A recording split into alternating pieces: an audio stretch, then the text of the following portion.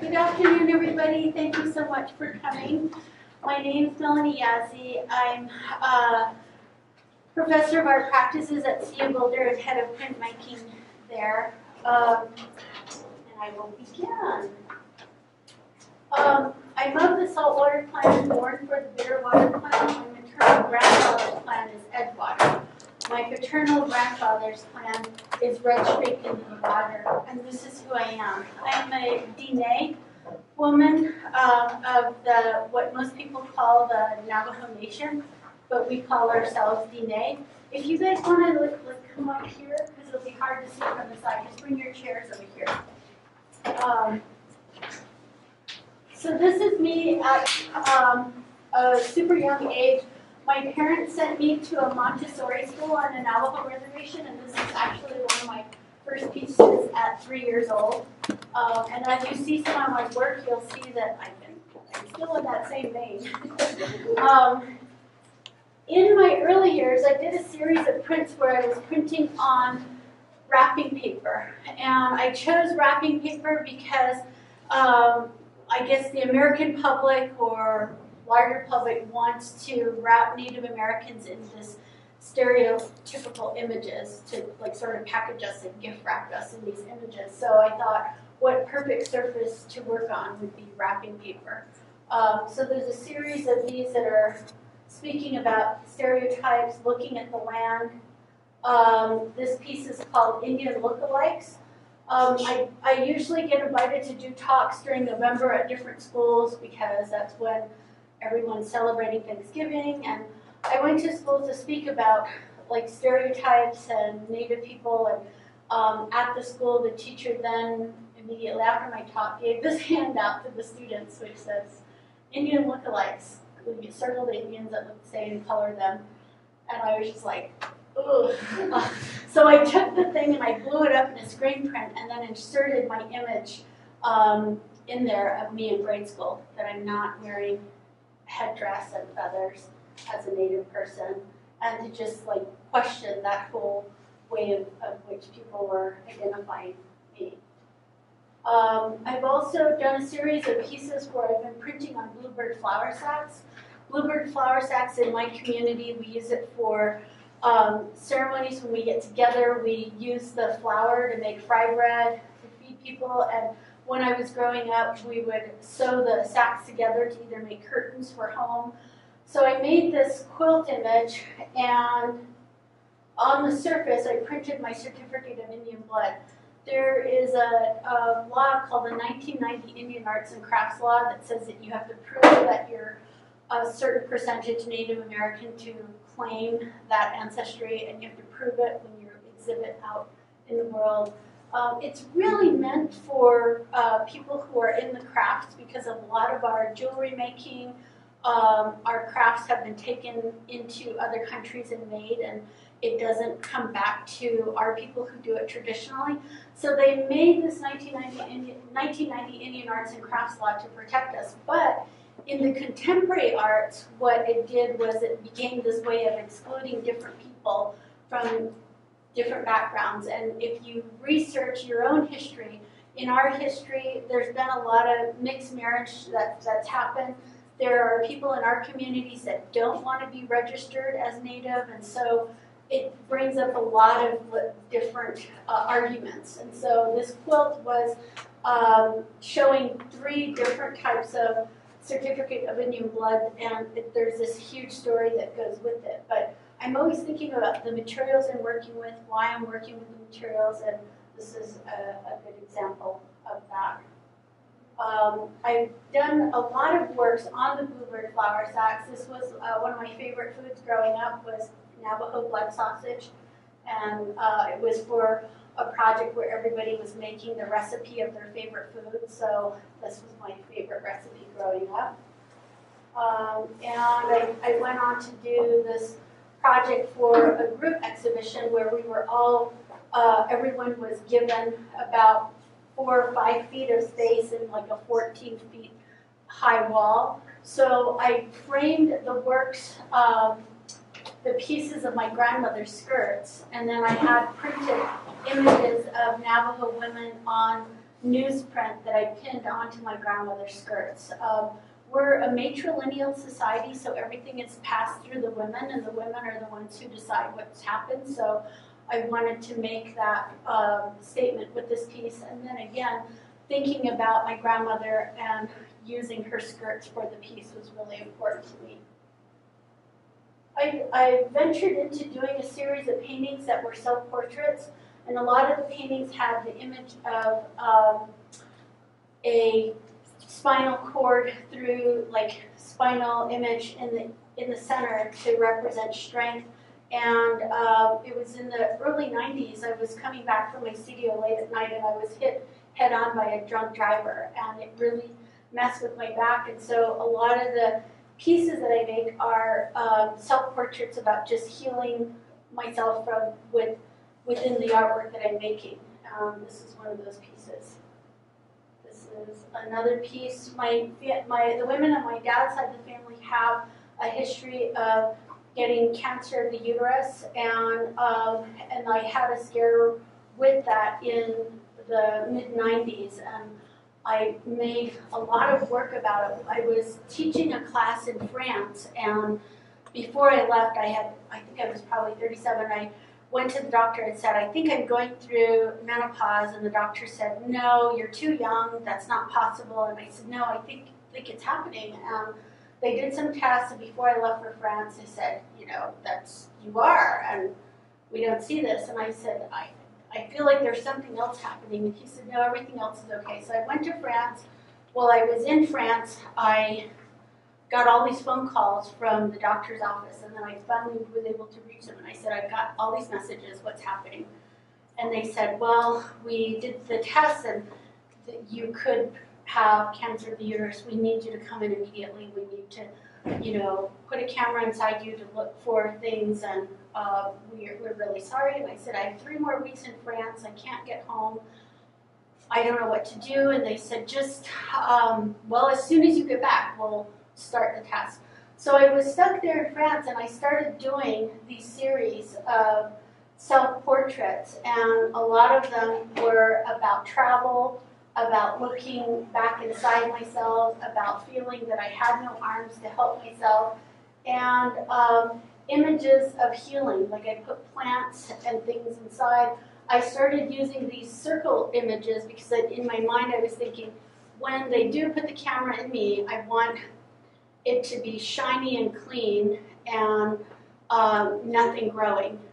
So I, embarked on this whole series, and I got back and they did the tests, and the doctor said, there's nothing wrong. And I said, well, I like, maybe you got the test mixed up with someone else. And they said, no, it was definitely you. We can't really explain it. What have you been doing? And I said, I've been meditating, and I've been making artwork about myself and just drawing and painting things, healing. And that's all I could do because I couldn't get back. And they said, well, you need to keep doing that. So that's where a lot of the work comes from, is this time of self-healing. This is a piece I called She Keeps Silent. And now in my life, I'm like in my 50s now, and I can talk about anything, but in the early days of undergrad school and beginning grad school, I was super, super shy. And I made this piece thinking, I'm going to make this piece that's a self-portrait of me, and that piece is going to keep my silence. You can come in here and sit up here so you can see. So that piece will keep my silence, and after that, I'm going to be able to talk about all the issues that are happening in my community. I'm going to talk about the domestic violence, the alcoholism, the things that are present in my family. I'm not going to be ashamed of those things because I think we spend too much time in life hiding a lot of that. So this piece was really important to me because she will hold that silence. She'll be the quiet one, and then from this point forward in my mind, I would be open to talking about all of these things that I kept hidden. And these are a series of lithographs that are documenting this part of my history that my great-grandfather used to partake in. He did this ceremony where he would heal these toys. In Navajo it says, "Awechin on lake," the making of the babies or the toys. I grew up talking about and always collecting toys, and it's only been recent that I've been able to share more about it. I think a lot of it I just kept hidden, but I've been getting more comfortable with sharing with people this part of my history. My great-grandfather was this healer who took care of people's toys. So in our way, if the toy had a bad spirit or something wrong with it, and it was with a child, it could do the child harm. And so my great-grandfather, people would travel from all over the reservation to him, and he would do these ceremonies on the toys to fix them. And this series of pieces now is talking about that.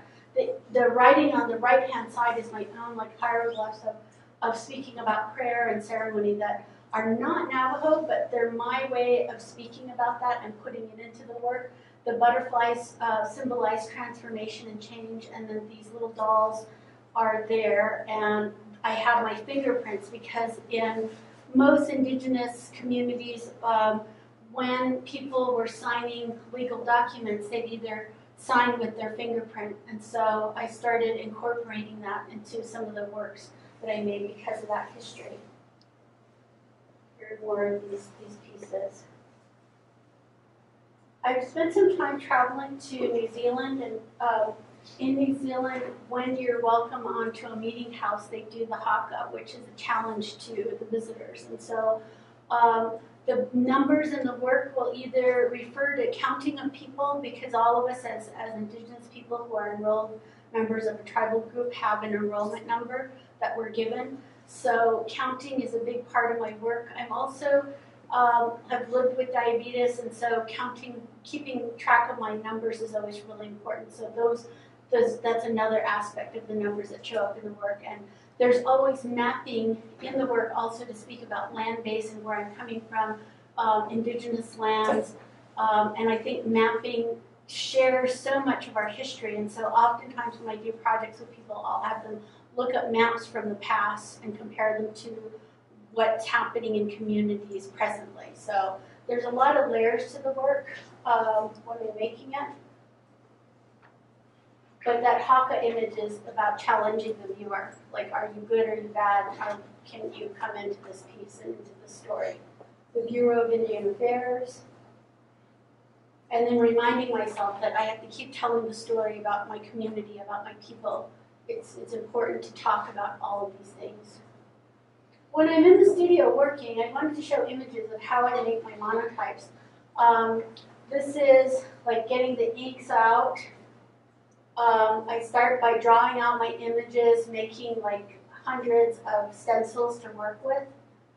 And then I start rolling out the ink and inking up the front and the back of the stencils. Those of you who participated in the Gelli plate workshop today, we did this at a tiny scale. This is at a larger scale, making the monotypes I do. All along doing these types of things, I try to remind people that we're artists, but we also, when we're in these positions of teaching, we sometimes get assigned to designing a new building. So at the same time as me making my work, they're like, oh, you're hired to teach at City of Boulder in 2006, so in 2 years you're going to start designing our new print space. So as artists, it's not only just about making your art, but then you have to meet with architects and different people to like construct this. So I wanted to incorporate this into the talk to just explain like our work as artists isn't just about the art making. It's like creating the space, making it happen, and then part of being a research professor is that you can come over here to this side, so if you want to see, you can get a chair right there. In between like designing and meeting with architects, part of our research as tenure track people at a research school is that you have to keep showing your work, traveling. So this is me in Hawaii doing a project there with my friend Melanie Yazzie. And it was funny because I met her in New Zealand in 1995, and I've been back to New Zealand various times. I think I've been at least 9 or 10 times. And I'd always run into the Hawaiians, and they'd be like, how come you're always over here and you don't come to Hawaii? And I said, well, the Maori people send a plane ticket. And I said, oh, well, we better get you one. So I ended up in Hawaii for 18 days. And there I was doing workshops with Miley and her students, working with the Akua inks, hand printing. The Akua inks that I travel around sharing with people are soy-based ink. We don't clean up with any solvents. You can use baby wipes or dish soap to clean it all up. It's really friendly. So a lot of times people are like, how did you get to go to France or this place? And I'm like, well, this one I went because I'm dealing with indigenous issues in the land and mapping that project. They wanted to learn about safer ways of doing printmaking.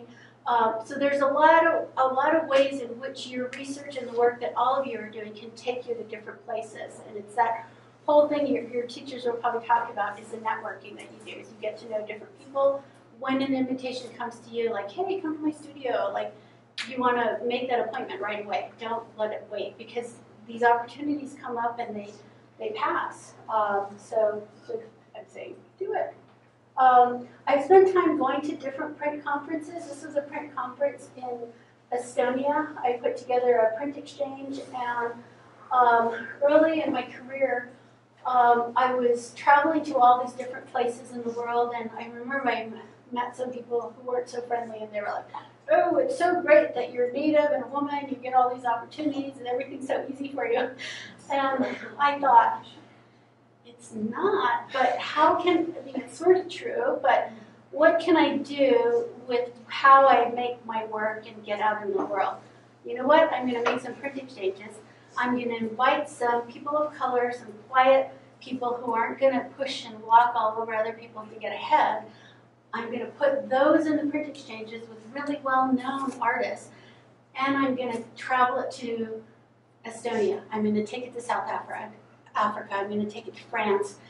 That will build all of those young artists' resumes, because I started realizing in academia when I was going through school, there were a lot of people who really did not want me in that space. I think when I was at ASU, Arizona State University, as an undergrad, I remember I took an English class, and the professor was a Rhodes Scholar, and he said the first day, I know you're all here to take this, but I don't believe women should be at the university. And he said, so if that's you, you can leave. And I remember a couple of the women got up and left the class, and I was sitting there. And I remember someone asked me later, they were like, why didn't you leave? And I said, well, because from a very early age, I was brown and a woman, and everybody was telling me to get out. And I just was like, I'm not leaving. I love this. I'm going to stay here. So I stayed in that class, but throughout my career, I would run up against different people who were sort of the gatekeepers. And when I started to realize how people get into these tenure-track positions is they have a strong resume record, they know how to do research, and they know how to walk all over people. So how can we combat that? I can put these print projects together. I can invite younger artists. I can invite really strong artists that will show with the younger artists, and then I can travel them to these places that I'm being invited to, which then builds their record, which then they're able to compete out in the field with these other people, and they're not having to trample others to get to that place. So there's a real power in the print exchanges that I do, and it's funny because it's out in the print communities, people are like, oh yeah, she's always doing these things, but it's because I want to make change. It's my small little protest in the world of academia to make change, is to do this.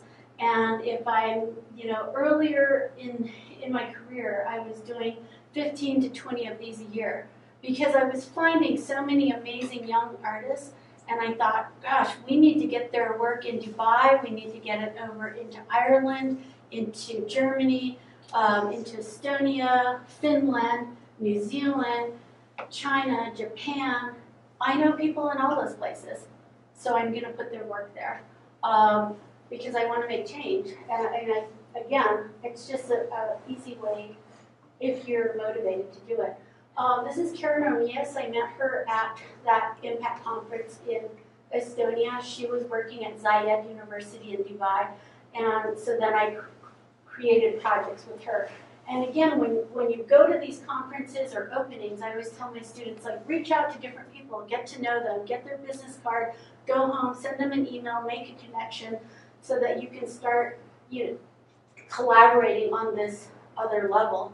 And at the print conferences or any conference, there's these times when you get to meet like-minded people. This is one of the print exchanges and a panel I put together.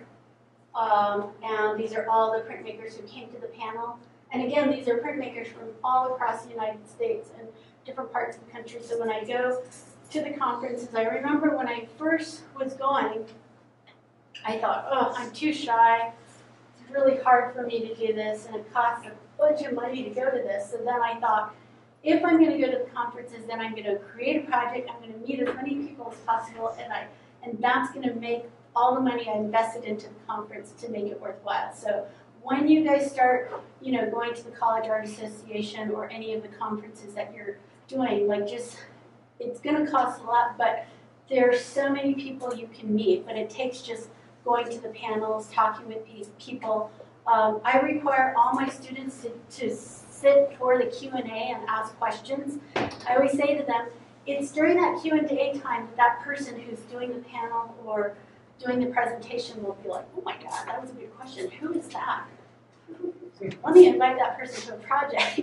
But the ones who run out, nobody remembers them. So I always tell my students, always stay for the Q&A. Ask some good questions. Ask how you can help the artist. That will make you stand out, and down the road, it will help you. And it's fun. It's kind of nerdy, be on the panel. Open portfolio at these printmaking conferences are when you can put your work out on the table, share it with a lot of people. I highly encourage this type of thing. Meeting people who run these companies that I've known the Takish family now for over, now it's 30 years. And Phyllis McGibbon works at Wellesley University, and I've done projects there. But again, it's in this environment of the print conference that you meet some of these people and develop these friendships that last a long time. These are some of my students showing our visiting artist Todd Christensen from Highlands University their work.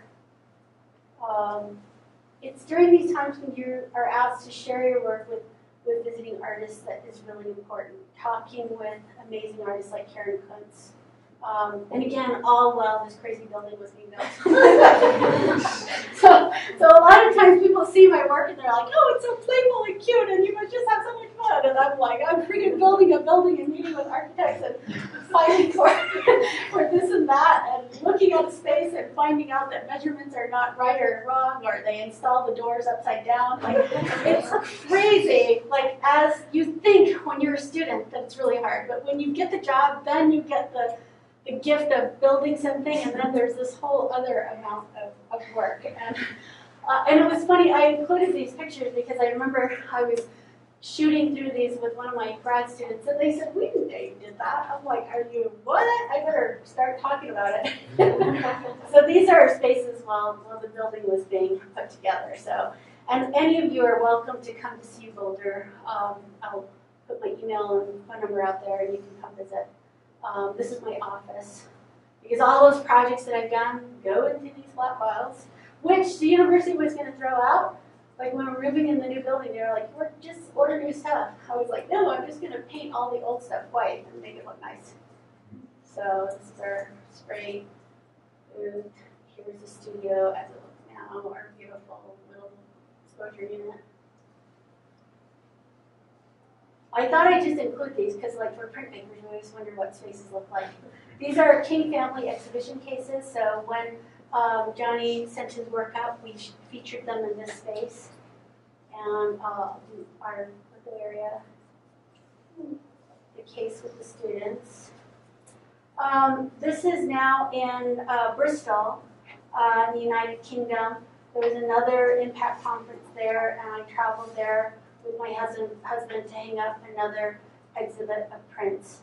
And all the time meeting different people. This was at one of the panels. You meet the most amazing artists at this conference. I can't tell you how much you should be doing it. This is an artist residency with Karen Kuntz in Nebraska. And a lot of these are just showing you like the work that I do. This is working with Catherine Chavon at the DU, Denver University. I did a series of lithographs with her and her students. Here's how the images came out. And a lot of it is referencing home. I'm sharing this image of Sonia Keller-Combs. She's an Alaska native. She was given an award of $50,000, and they give these words to different artists, and she was able to get it. What was really impressive with me about Sonia is she does sculpture work, but she wanted to use the money to bring somebody in that would show her community printmaking. And so she used that money to fly me up to Fairbanks, Alaska to do a printmaking workshop at Fairbanks where she went to undergrad school. So I spent some time there doing some work. And so, and I share it to say to people, like when you get these big opportunities at times, you can think about giving back to community like Sonia. I spent time working in Venice. I think this was in 2012. I did a residency on the island of Murano with a bunch of other printmakers, and we made work about the community, the area, and this was the print shop we were working in. I spent most of my time writing the vaporettos to all the islands around the area and speaking and talking with the people on the boats. And the pieces I made were documenting the different stops in Venice, and it was neat because I took time to get to know the people of the community. So when we had our opening, a lot of local people came, and the other artists were like, "How do you know all these people?" And I said, "Well, I spent time getting to meet them all and seeing the places and learning the routes, and then I incorporated it into the work." Part of the print world is going to different places, like I did this morning, coming here to work with students in the foundations class, but this is working with Michael Barnes at Northern Illinois University. While I was there, we did a 3-color lithograph. I made 2 relief plates, 5 etchings, and about 50 monotypes. But I spent a week there with them. We had a crew of like 12 people working all the time. But these are images of that time together. And I think what's really powerful about printmaking is how we know each other's processes, and when we come together, we immediately just start like speaking. We know the same language, so we all help each other out. And then while I was there, the monotypes I made, we then put a little exhibit together. And when you see me in the studio working, you just see that I'm pretty prolific, and I'm not inhibited, and I just like go and go. I think in the class this morning, I think I made 15 or 20 prints, the first layer, and then I'm going to draw and paint back into them. And I think as young artists, at times, sometimes it's painful because we get so tied up when we're just starting out to make something perfect. But to really get good at something, I tell my students, like, you need to make tons of it. Like, you really need to just like keep making the work, and then this huge story starts to unfold, and you become more comfortable with your mark making and with your storytelling as you just churn out the work. And then you're able to pick from 50 pieces, 20 pieces that you're going to apply to grad school with. And then when they say to you in grad school, like, what's this work about? You're able to say, well, I started with this, and then I got here, and then I'm here, and then this is this body of work. But if you don't make that many pieces, your conversation is, well, I think I'm doing this, but I might be doing that, but I'm not sure about this, and here are some ideas in my sketchbook. So when your teachers are like, make some work, it's like, go for it, so that you can have these conversations. And collaborative works are really important. This is working with Miguel Rivera Carajay and Patricia Villalobos. We did a project in Kansas City where we all collaborated on works together. We shared our pieces that speak about who we are and where we're coming from. And while we were there, we went to visit different print shops, museums, and the power of printmaking is being able to go to many locations. I was invited to do a print at Crow Shadow, which is a professional print shop in Pendleton, Oregon. I was working with the master printer, and I drove all the way there. It's like over, I don't know, 12 hours or 13 hours to drive up there. And I took these large 30-inch round plates to print. And I remember meeting with the master printer, and he was like, we could do one of these and a lithograph plate. I was like, what? So then I thought, oh, I drove up here with all this stuff. So I called Nicole Pietrantoni in Walla Walla, which was 2 hours away. And I said, of all these plates, and like this guy won't print them. And she said, just come up to my school, we'll help you. So I drove 2 hours north to Walla Walla and started working with Nicole to print the plates. And then her beginning students came in, and we gave them all the plates, and we printed all of them. Shebang. And so then I went back down to the master printer, and he was like, when did you do that? I said, I drove 2 hours north, Walla Walla, the students helped me print them, I got this whole project done. So don't let yourself be held back.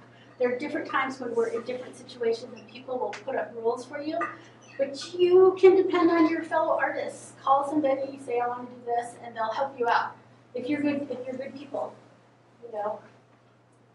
And these are some of, this is a major solo exhibit that was at the University of New Mexico in Albuquerque. I was invited by the curator to do this exhibit, and they picked out 80 of my 2D works to frame and my sculpture pieces to work with, and put this exhibit called Geographies of Memory together.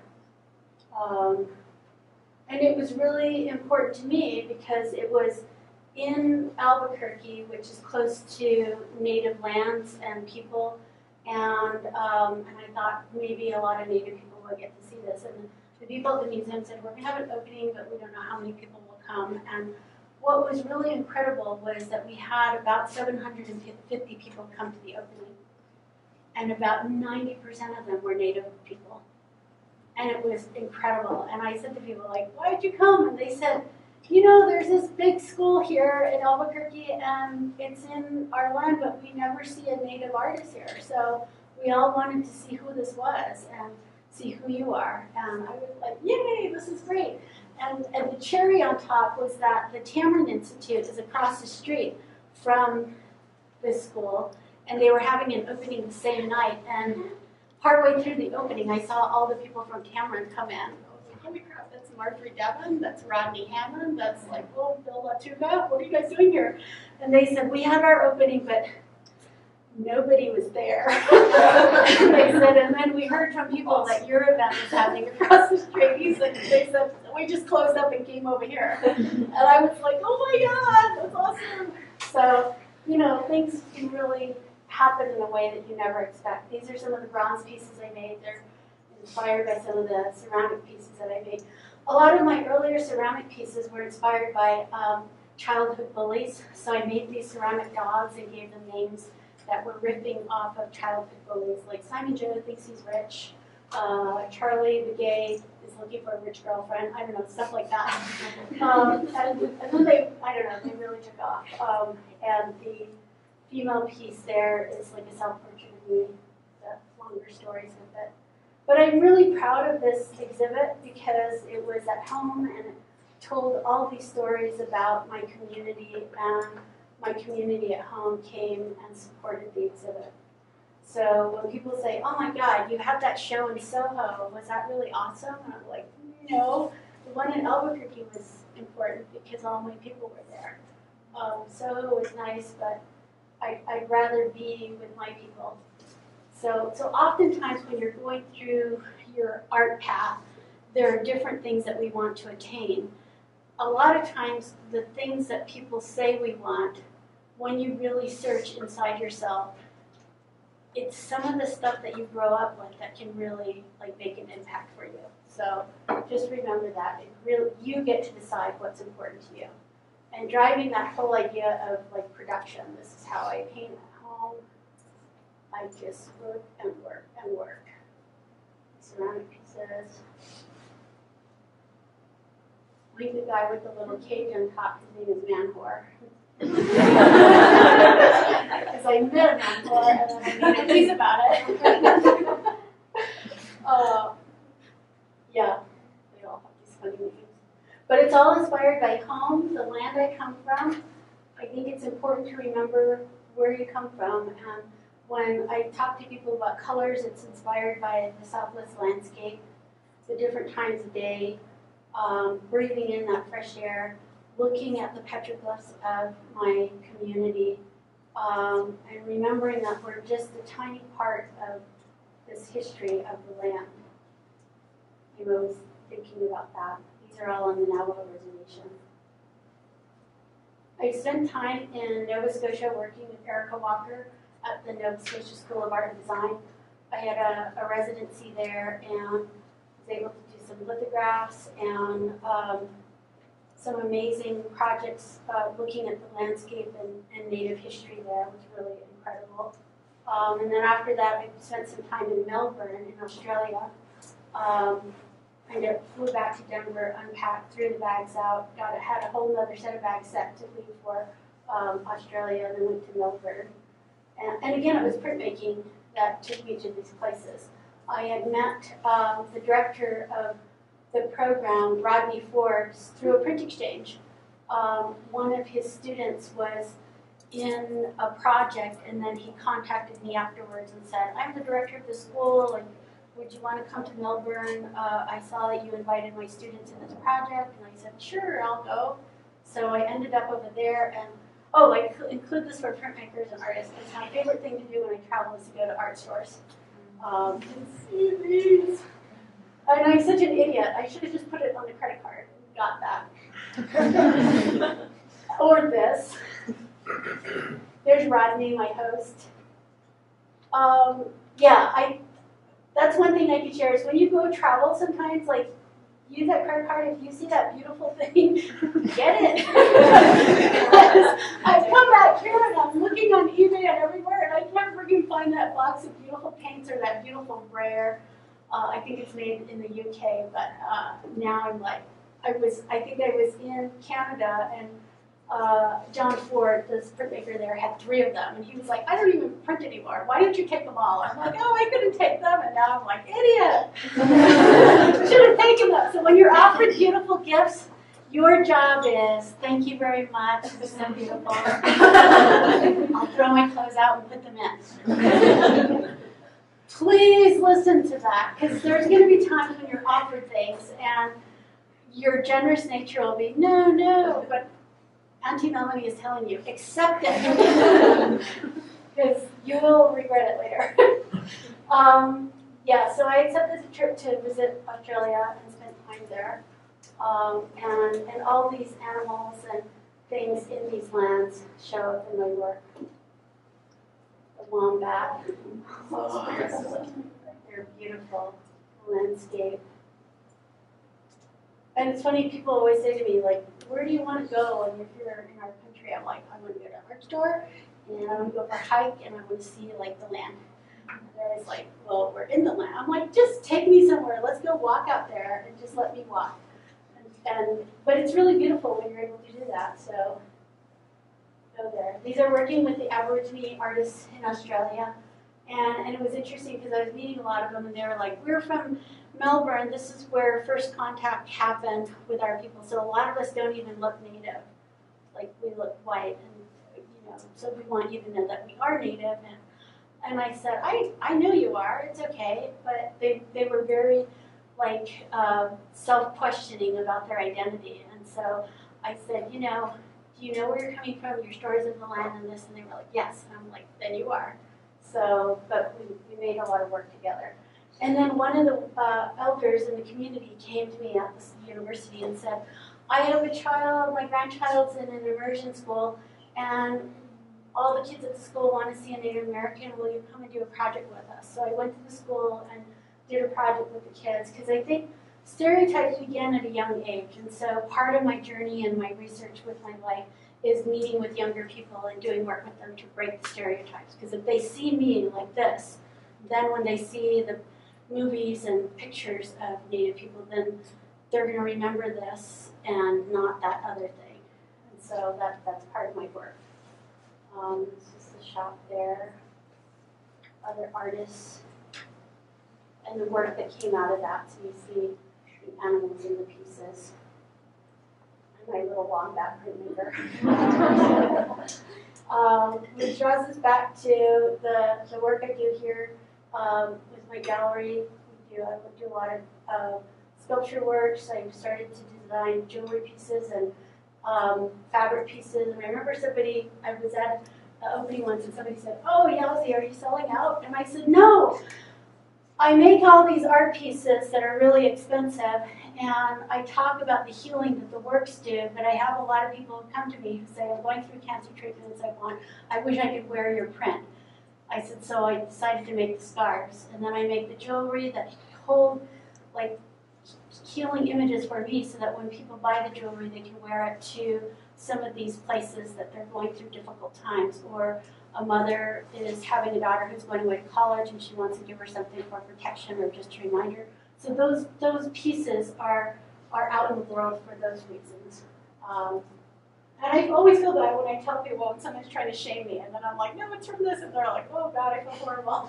I'm like, you should talk to the artists before you judge them. There's always reasons for some artists for why they make the work that they do. Most recently, this fall, I was a visiting artist at the University of Knoxville, Tennessee. I worked on a lithograph there. This is Bove Lands, and I worked with Koichi Yamamoto and Althea Murphy. We did a lithograph, a relief print. That last person, this is Gino. He's from Cuba. And we met and we were able to speak Spanish together, and then I invited him to come to Colorado this summer. So he printed an edition of 30 of my lino cut that we made, and he was staying there until all hours, and he was like, I'm going to print this for you, and you're going to improve it. I was like, holy crap, you're coming to Colorado. So always help the artists, because there can be different things that make you stand out. This was one of my undergrads, Haley Takahashi, who's actually from Fort Collins.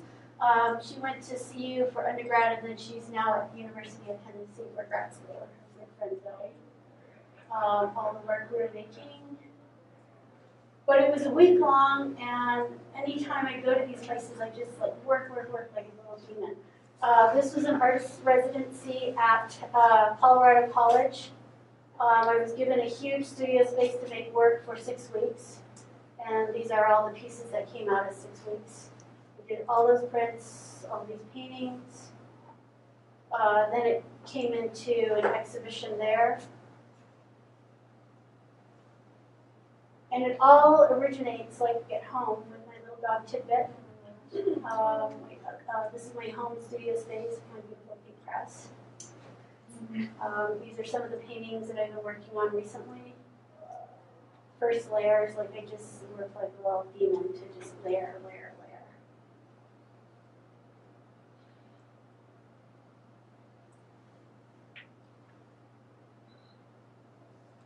So there's relief print, then screen printing, and then drawing back into it, painting to build up all the layers.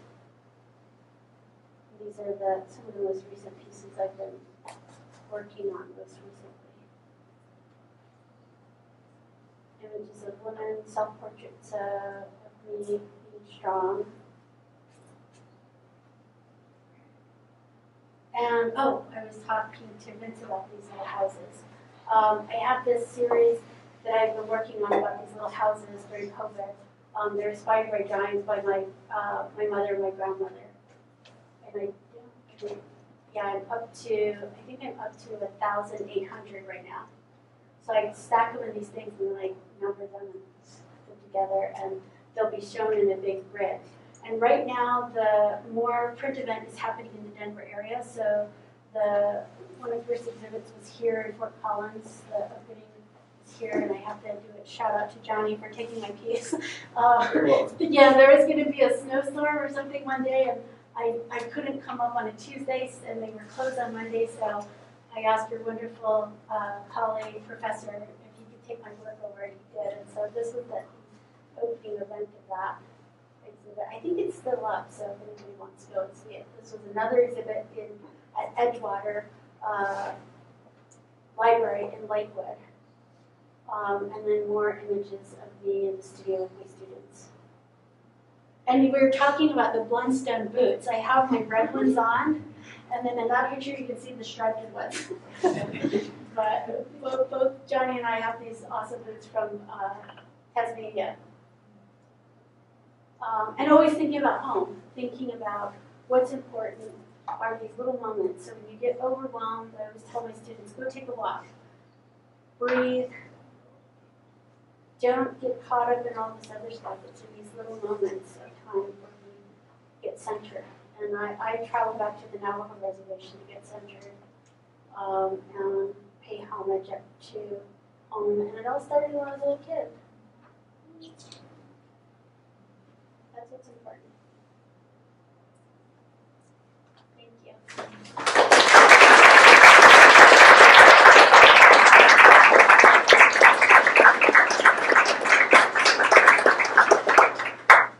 So, let's see, we can get the lights and let's get some questions from all of you. And I always tell people, like, I would love for you to ask me questions, but because I'm a teacher and sort of bossy now, I'm not scared to ask. I can ask you questions, so it's better if you guys ask me, because then when I'm like, who are you, what's your name, tell me something, it's way easier if you ask questions. When, is there like a point in time when you're doing your prints, you do so many layers, how do you feel like when a piece is done? Because sometimes I feel like it's really hard for me to gauge that until I know when I've gone too far. When you make as much as, like when you get into that place of just making, it's sort of like cooking. It's the best way to say it. It's like when people are cooking and they have the right ingredients, you just sort of taste it and know. Like with the artwork, I obviously can't taste it, but you're tasting it through your eyes and here. And when you're making so much, you just feel like it's done.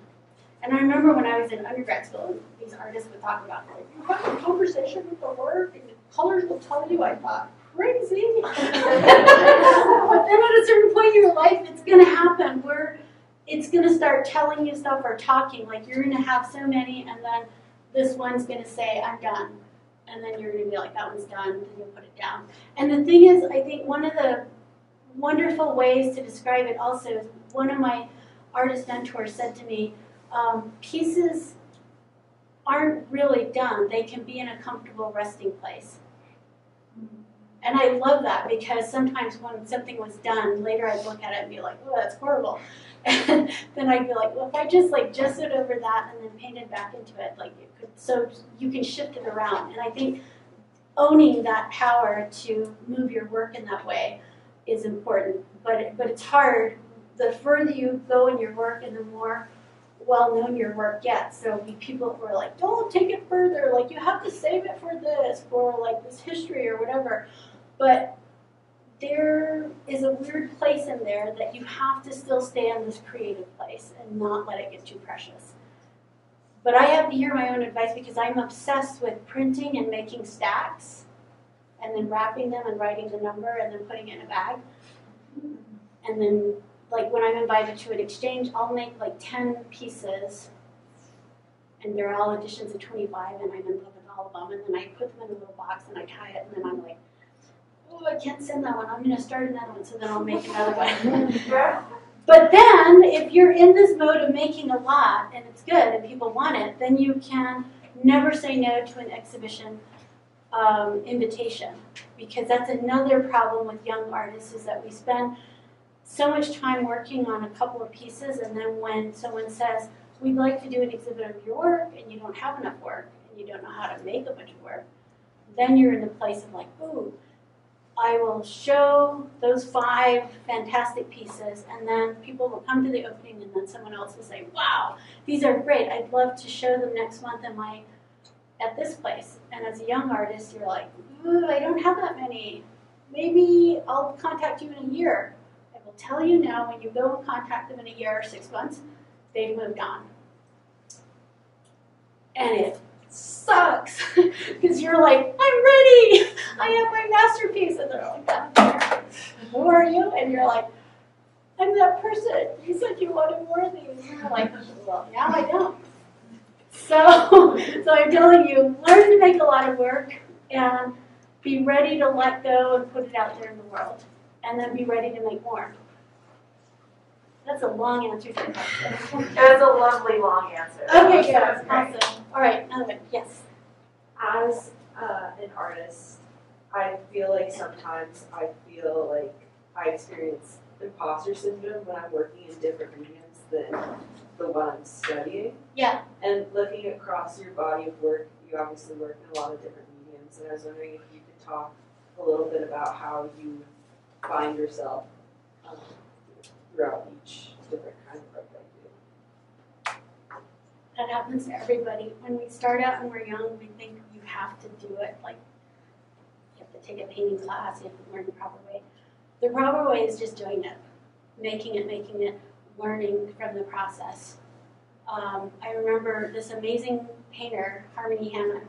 My husband had her as a professor, and she's amazing.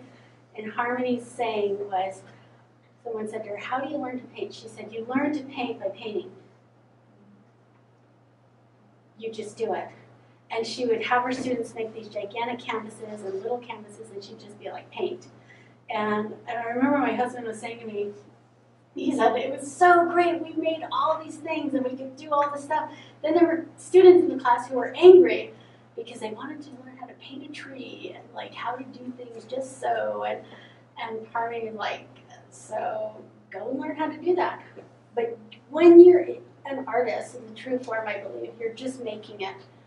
And part of the hardest thing I think to learn is to give ourselves permission to do that.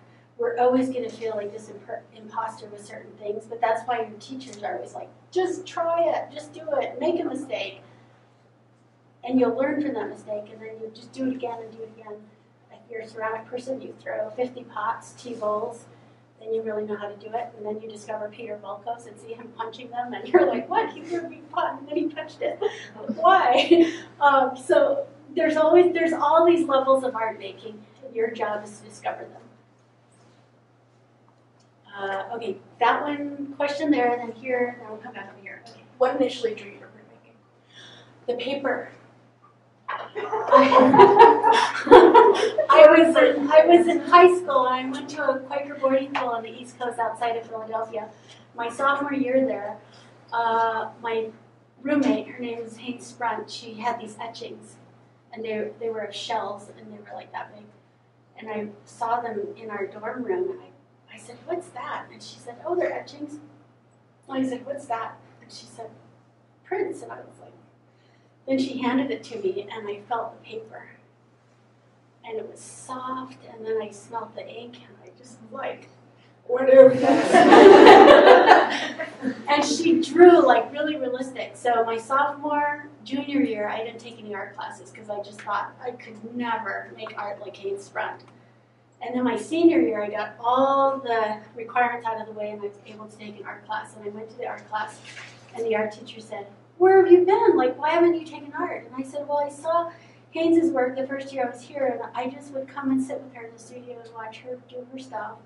And I would watch her play the violin, and I just couldn't do any of that. And she said, Yazzie, like, everyone has a different way of making art, and you should never compare yourself to anybody else. And she said, you obviously love art making in the studio. I was like, yes, this is for me. And she said, so you will be doing this for as long as you want. And so that's how I stumbled into printmaking, was the paper. I just, like, even to this day, I'll meet paper makers, and there's a piece of paper someone gave me, it's this Asian paper, and they were like, we want to give this to you to draw on, it's so beautiful. I've never drawn on it, because it's so beautiful, I just touch it and look at it and then put it back in the drawer. I think, one day maybe, but there's a seductive, beautiful side of paper making and paper with printmaking that is just like, I don't know, so it was the paper and the smell of the ink.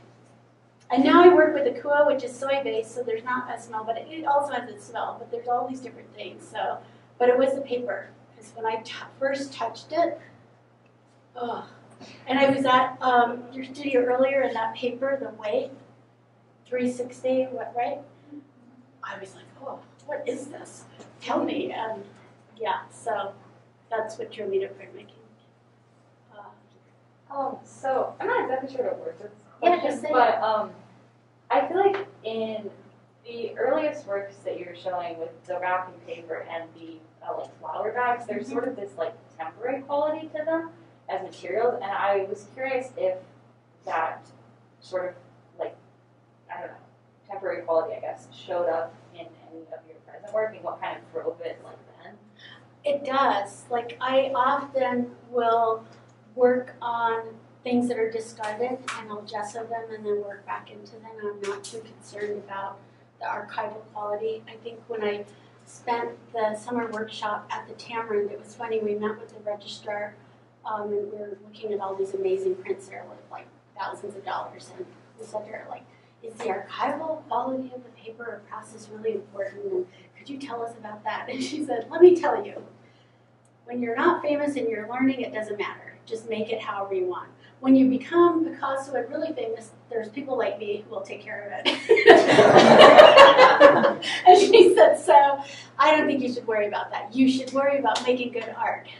Any way you can make it, just make it. And I was like, why didn't I meet that person in undergrad school? But yeah, so that philosophy of like just finding materials and working with it. And then when you go to Paris and you go to the Musée d'Orsay and you look at Gauguin's paintings and they're all like on cardboard.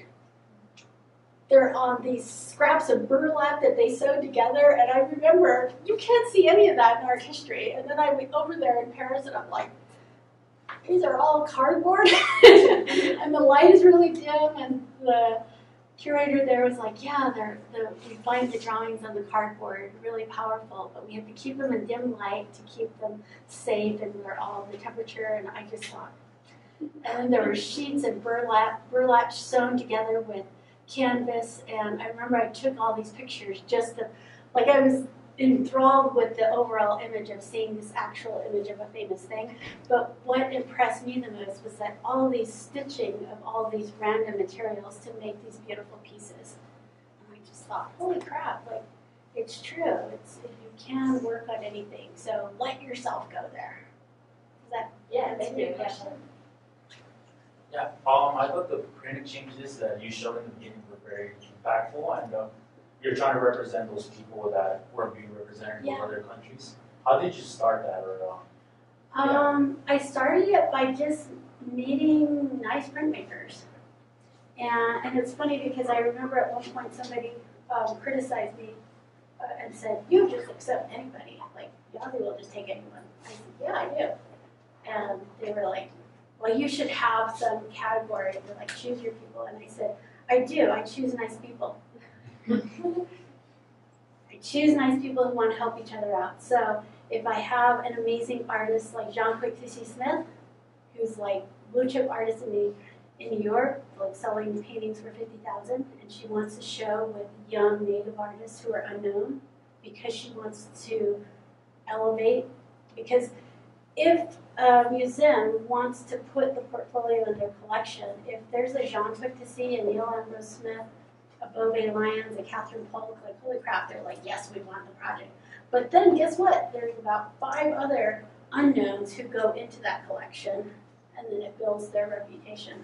And those artists that I work with know that's how I work, and they also understand, like sometimes I'll do a talk like this, and then a prominent artist will hear about it and they're like, you know, I want to be in the next one you're doing. And then I'll meet a young student who asks a great question. I'm like, hey, are you a printmaker? And then you just do that. When I do my print exchanges also, I'm like crazy about my deadlines. I never give extensions. The deadline is the deadline. And if people can't make it, even if you're a Lynn Allen, who's like super top echelon artist, or who else has been like, is this still recording? There's certain people who are like really like their prints 2 weeks after the project is done, and they like that. So whenever I put these things together, I literally send the call out, and it's filled within hours or a day. And then people contact me and are like, can I get in? I'm like, it filled 2 hours ago. They were like, you just sent it out. I'm like, I know. People know that I get it done and that it's gonna go somewhere important. So after a while, I say to, when I talk to young artists who are putting them together, I'm like, keep your deadlines and respect the work and respect everybody equally in the project. Nobody should be more important than the other, and then make sure that it gets into collections and that you have the exhibits and you report back to everybody. And then people want to be in it, then you're never begging people. And whenever they fill up, if people want to be in it, I always say, I'm gonna do another one in a month or two, so don't worry. And I always know people who are putting them together too, so if people are like, I want to be in one, and I'm not doing one, I'll send your name to somebody else. And you can do them. Each of you guys can do them. It's really not that hard. The only hard part about it is when somebody comes to you and says, can I please have an extension? And you're like, oh, I don't know. And then you feel horrible. Then you give them an extension. And then all of a sudden, you're hurting cats. And then it feels horrible. That's the hard part. So you have to be really tough and say, no extensions. Meet the deadline. You didn't pay the fee, you're out. And guess what? The fee for a lot of my projects is like super low. It's like $45. And it's so funny when people contact me and are like, I don't want to pay the fee. I'm like, what? Like, you're getting a Jean-Luc and C. Smith. You're getting a Catherine Polk. You're getting a Beauvais Lyons. Like, are you like kidding? Do you know how much each of the works are? And you're not just going to get one, you're going to get 5 of them. And then the person's like, I'm still not sure if I want to pay $45. I still have to make the print and buy the paper. I'm like, you don't deserve to be in this. So again, when you're doing exchanges, there's some nice things about it. And then anybody who wants to put one together, if you need advice, you can email me or call me. I give out my number freely. But it's all about just returning good in the community. At least that's how I do it. Is some people have their regulations that are different than mine. Other questions? Yes. I was just wondering, when you mentioned your painting process, you talked about when your painting comes out, and I was just curious, is there any plan behind that at all before you make a cohesive series, or do you just kind of go solely based on what comes out?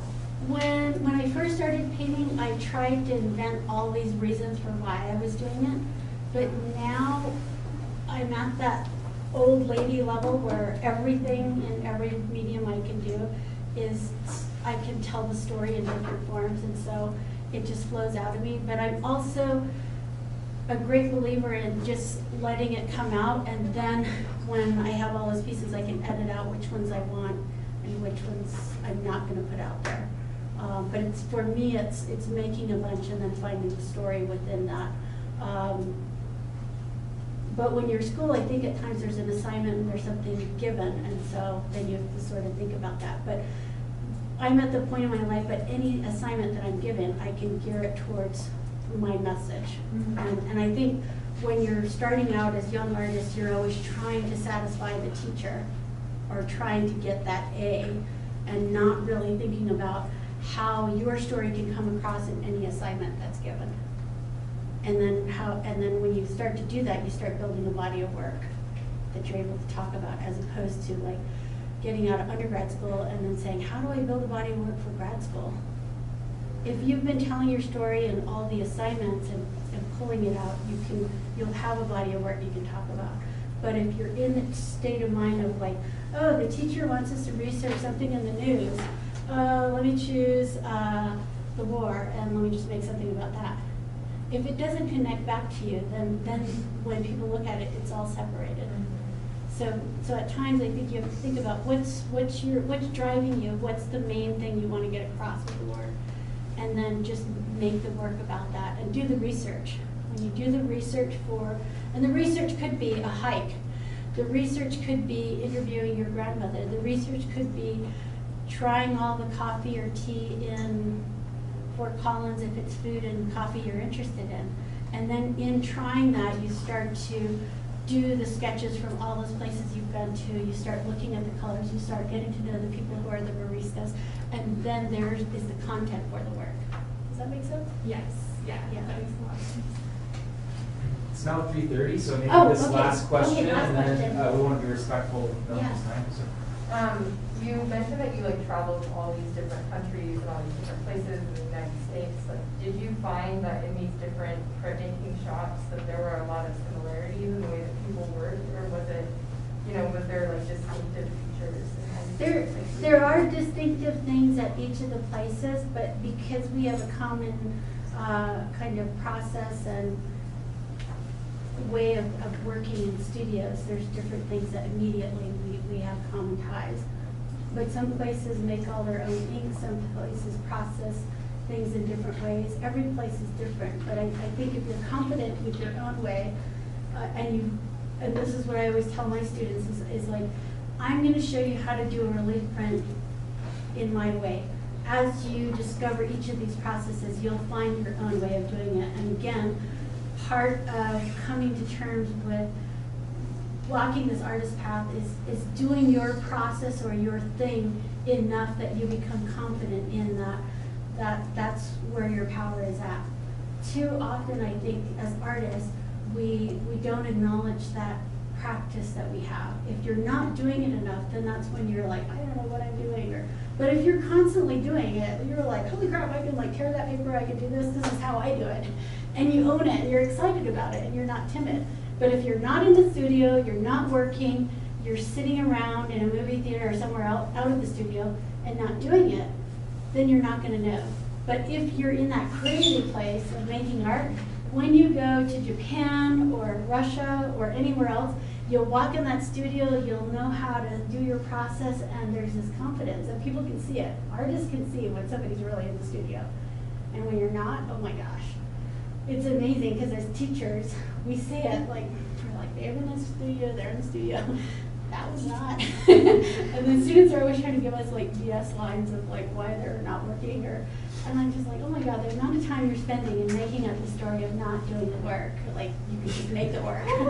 You could like throw it on the ground and pee on it and run all over it, and it would be stronger than the story you're telling me. And they're always like, really? I'm like, yes, like stop with the excuses. Just make something bad, make something. And then let's see how we can make it stronger. Because once you make that ugly thing, then you're like, oh God, that's ugly. But then you're like, oh my God, I love the ugly. And like, I'm gonna make 10 more of the ugly. And then you start having this conversation, and then somebody else who's doing the same thing comes in and they're like, oh my God, I like that ugly. And yeah, I was gonna throw those all out, but now I really love that. But then you don't get there unless you go there. Does that make sense? Okay. Thank you so much. Yeah.